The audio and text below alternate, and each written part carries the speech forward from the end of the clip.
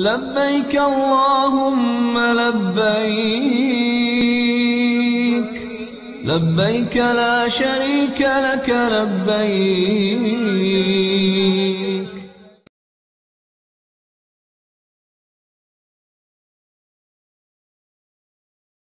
لا إله إلا الله محمد رسول الله عليه صلاة الله وآله والأحبة. What Allah has prepared for us in the Jannah, no one can imagine. Simply because the human imagination thinks from his observations.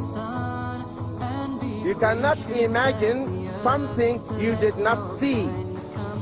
So in paradise, the Prophet ﷺ told us that all the inhabitants of paradise will be 33 years old, and they will never get any older. In Jannah, there are rivers of pure water. There are rivers of white and luscious honey. There are rivers of pure milk.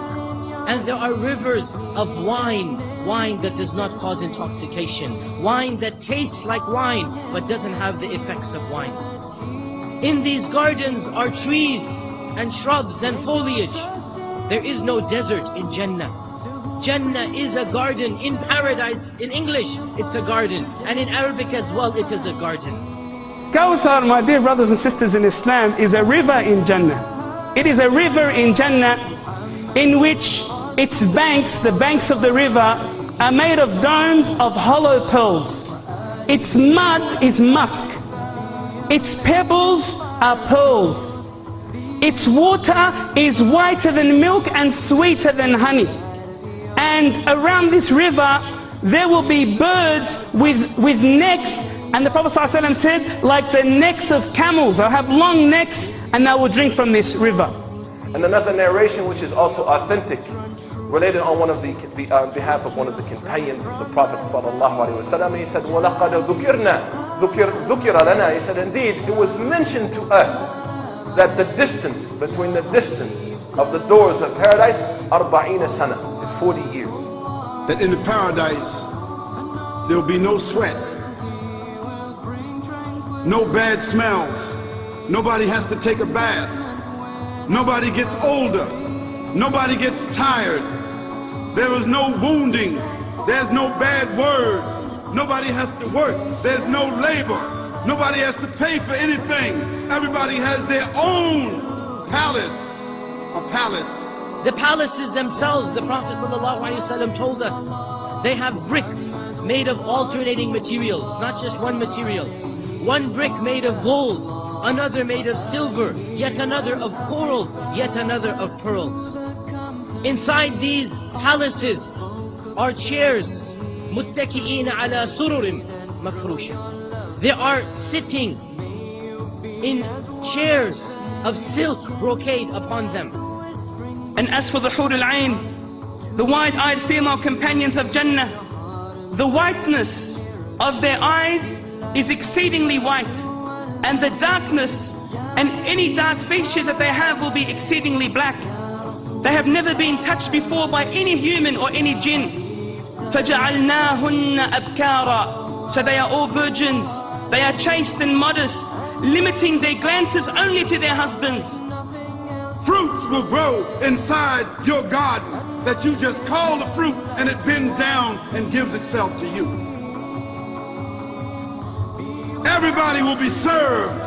Nobody will have to cook or get up and clean and wash and do dishes. Everybody will be served. All the inhabitants of Jannah, they get together in a place, Suq al-Jannah, the market of Jannah, and Allah appears to all of them. And they look at Allah, and He speaks to every individual. وجوه يومئذ ناظرة إلى ربها ناظرة. Faces will be bright, illuminated because of the Iman, looking at Allah Azza wa Jalla. The inmates of paradise will clearly see Allah subhanahu wa ta'ala, like they see the sun on a cloudless day, or like they see the moon on a cloudless night. And in the hadith found in Bukhari, and it is found in Muslim, the Prophet ﷺ said, when the inhabitants of Jannah enter Jannah, Allah will ask them all. He will say, Allah subhanahu wa ta'ala is going to ask us, ask the Muslims, the muwahhid, the mu'min, the muhsin. He's going to say, is there anything I can give you more? Imagine being asked that question by Allah subhanahu wa ta'ala. The Prophet ﷺ, he came one day upon his companions. And he told them, raise your hands and say, La ilaha illallah. So they all said in unison, La ilaha illallah. And they said it a few times. And then the Prophet ﷺ, he raised his hand and he said with them, La ilaha illallah. Then he said, Alhamdulillah. Allahumma ba'athani biha. Yani bihadihi al-kalima. Wa amartani biha. Wa a'tani biha al-jannah. Oh Allah, you sent me with this La ilaha illallah, this statement, La ilaha illallah. And you ordered me with the statement, La ilaha illallah. And you promised by this statement, Al-Jannah. Allah created heaven, Jannah. And a Muslim lives a life not only in fear, but a life between hope and fear. We live in hope, hoping that Allah will forgive us and give us mercy, and we enter that everlasting dwelling in Jannah, paradise. And we fear Allah from doing sins because we remember hellfire. We ask Allah to save us from hellfire. And so a Muslim lives a life of hope, raja, and khawf, fear of hellfire. I want Jannah. When you wake up in the morning, when you sleep at night, right? I want Jannah. So what do? You occupy yourself with that which leads you there. When you want to go to a travel, certain distance, beyond your residential area, what do you do before you go to sleep that night? You pack your bags, you get ready. Likewise, we are getting ready. We are traveling to Jannah. And you say, I want Jannah. So what do? You pack the bags as well.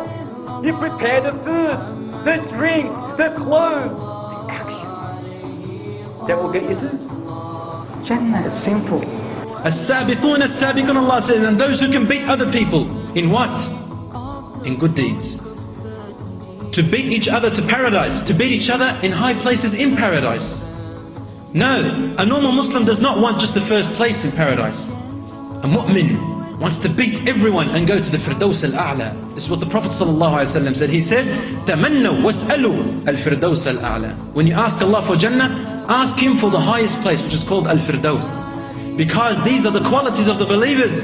The believers are sabiqun, musbiqun, yatasabaqun. They always race each other for goodness. No wealth, no children, no status, no friends, no authority, no power would benefit you except يقول الله من أتى الله بقلب سليم, except those who will present on the day of Yawm al-Qiyāmah, will present on the day of Yawm al-Qiyāmah pure heart. So what Allah would look into on that day is the quality of your heart.